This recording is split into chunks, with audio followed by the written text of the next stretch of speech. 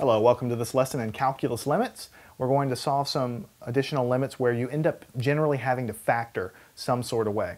Again, you're going to see some things in this section that you probably wouldn't have thought of on your own. But you know what? Don't get discouraged by that. It's all a game, you know? When I first learned calculus, I didn't know all these little ways to tackle the problem. I don't even want to call them tricks. They're not really tricks. It's just that you get a feel for the different problem types and how to proceed because you've seen so many of them.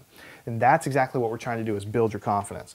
So this first one here is one that I definitely would not have known how to solve very first time of calculus, you know, just coming right out studying calculus for the first time. But once you understand what to do, then it'll be okay. So we have the function x cubed minus 1 over x minus 1, and you're going to try to find that limit. So again, the very first thing you're going to do is take this value of 1 and plug it in. You're going to immediately run into a problem. This will be a 1 minus 1. This will be a 1 minus 1. So again, you get your 0 over 0 that I keep telling you is undefined and not really very useful. So then you look and say, well, hey, I can do a table. Of course you can. But ultimately, we want to try to factor and solve this guy. But this is not a difference of two squares because this is x cubed. Now, you may know how to factor this. Maybe you do, maybe you don't. I don't actually off the top of my head. But it's certainly not as easy as a difference of two squares. And on the bottom, there's no difference of two squares. And I'm looking for a common factor of x or something to pull out of here, and I don't see anything. So I'm stuck. This is the kind of problem that a student will get to, you know, straight into Calculus 1 and just not really know what to do. Well, don't forget, though, that I kind of gave you the punchline. If you get a 0 over 0, then you know that you have to be able to simplify this. Otherwise, there's no way for you to get the answer. And that's just a fact. So if you get on a test and you get 0 over 0, then there has to be a way to simplify it. You just have to figure out the way to do it. So there has to be a way. It's not unsolvable, okay?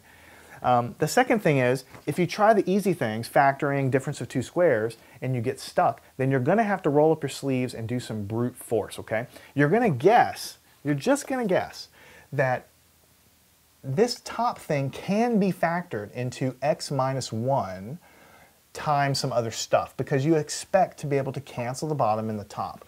So you expect that whenever you, if you were to actually divide these two things, then I would get a new expression there, okay, that would then be able to be used. The bottom line is, this is a fraction just like any other fraction. What is the fraction 8 halves? Well, you take 8 divided by 2, that's 4.